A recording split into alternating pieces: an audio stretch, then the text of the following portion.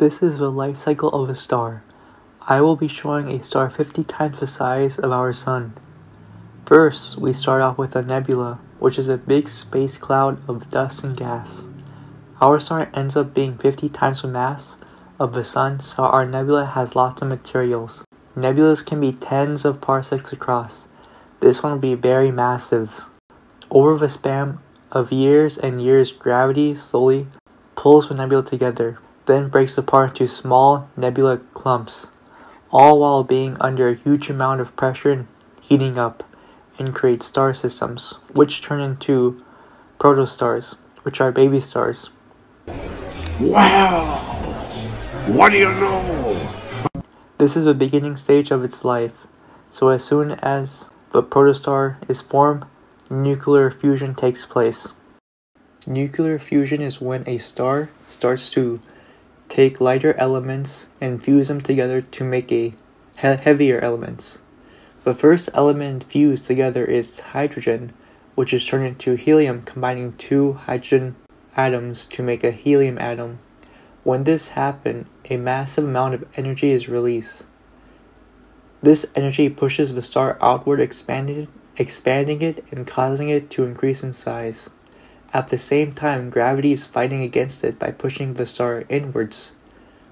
The two forces are in constant battle, and the nuclear fusion makes the star slowly expand while gravity is constantly pulling the star inward, trying to collapse in on itself.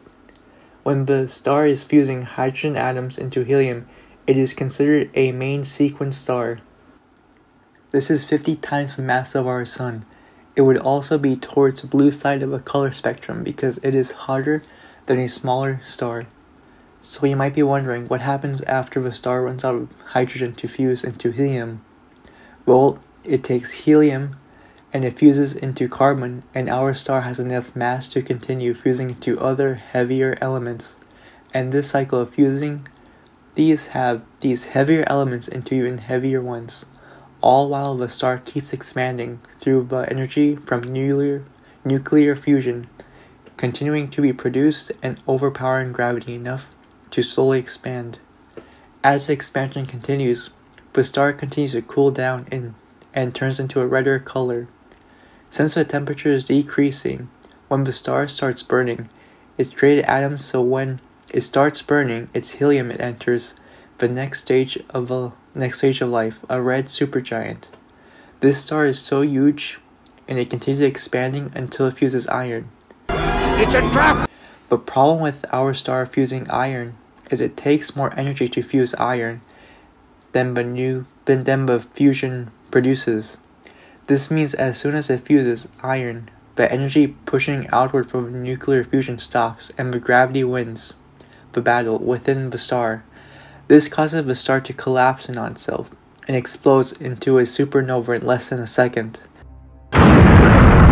Because of how big our mass star was, the explosion leaves behind a black hole. If it was a smaller star, it would have left a neutron star. The time has come. Execute Order 66.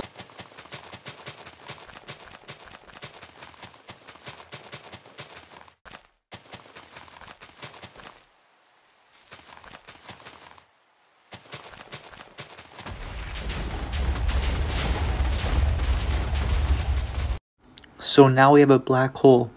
In the middle, it appears black because of no light is able to escape from it. Gravity is so strong in the black hole that nothing can escape from it, and is infinitely collapsing in on itself because nothing can escape from it.